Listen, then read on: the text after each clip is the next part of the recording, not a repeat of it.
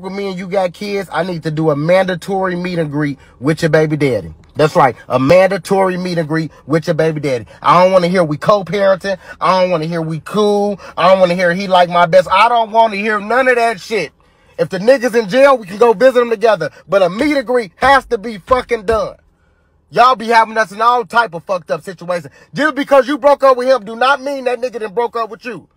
Real talk. Then invited me over here to this house. And I'm going to tell you something, fellas. Remember that. If a woman got kids, she invite you over to that house, and you ask her, man, ain't no nigga, your baby daddy going to be popping up. And she say this shit right here to you. If she say, my baby daddy ain't running shit over here, nigga, don't go. Because 9 times out of 10, that nigga is running shit over there.